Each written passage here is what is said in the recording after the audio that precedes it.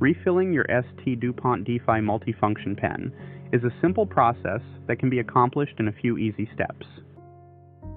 To access the refill cartridges, hold the grip of the pen and side the barrel off.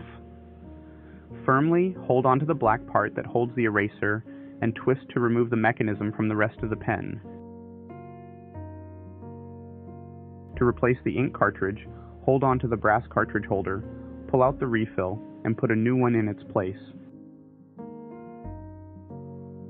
To replace the lead, you will first need to remove the spring mechanism. Grab hold of the brass cartridge holder and pull off the mechanism to access the lead.